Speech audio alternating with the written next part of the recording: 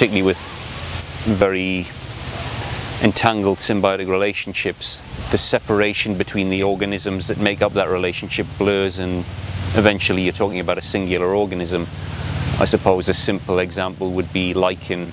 You have algae and fungi and they form a symbiotic relationship, and at least structurally the product of that relationship is more complex than either produce individually.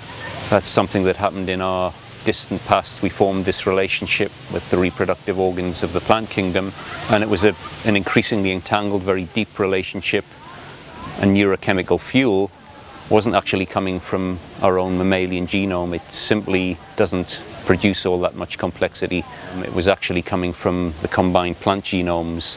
So I'd kind of go as far as saying the emergence of our neocortex, the really unique element of our consciousness system, wasn't the product of our own mammalian DNA. It was the product of this symbiotic relationship, this symbiotic association with the really essential materials coming from the plant genome. So it opens the door to kind of effectively saying our neocortex is, in the way we currently describe it, a plant-animal hybrid, and the traits, the perceptual traits that gave us is really more to do with the plant genome, the plant biochemistry. So really our perception, our consciousness is the product of this union, and really more to do with the forest. So hence the allusion to the forest becoming more conscious, more self-aware, by effectively kidnapping a basic mammalian neural system and re-engineering it at a genetic level and building something spectacularly complex.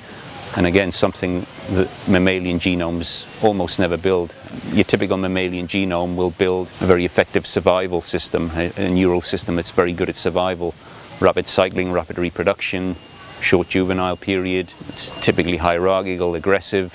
It's effective in terms of survival, but tends to lack unusual degrees of cognitive function, displays of self-awareness, and traits like empathy and compassion, etc. The kind of traits we normally like to associate with being human.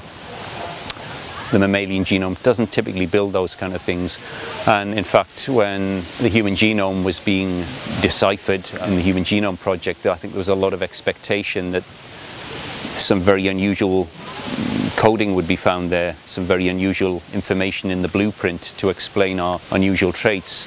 But actually the result was it was nothing more than a fairly typical mammalian genome.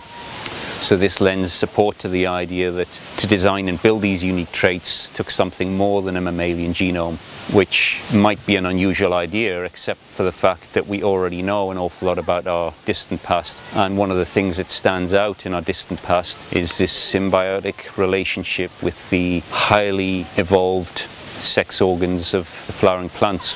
Loads of biochemistry, a lot of it incredibly hormonally active. So it's not a great leap to put these anomalies together and say, well, look, is there an explanation here? And the biochemistry seems to stack up. It seems to make a lot of sense.